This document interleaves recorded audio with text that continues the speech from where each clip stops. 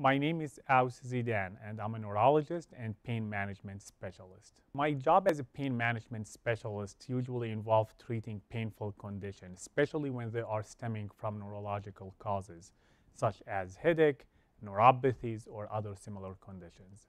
Headaches in general is classified into primary or secondary headaches. So primary headaches are the headache disorders like migraine, tension headache, cluster, while secondary is the situation where headache is a symptom, like let's say brain tumor or infection.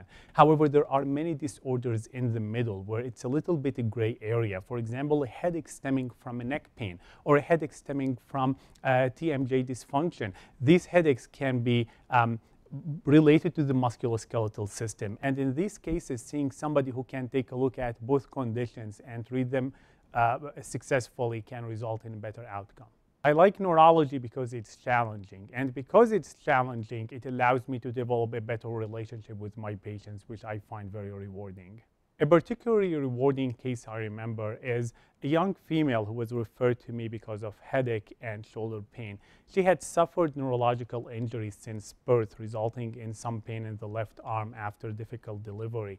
And she remained with a certain amount of pain for most of her adult life. And now on initial evaluation, we focused on the headache, but then it became very clear that the headache is strongly linked to the shoulder and to the neck pain. We tried multiple treatment paradigms with her, and eventually we found that implanting a special device, spinal cord stimulator in her case, led to the complete resolution of the shoulder pain, the neck pain, and subsequently the headache. That patient now is leading a headache and pain-free life for the first time since she was born.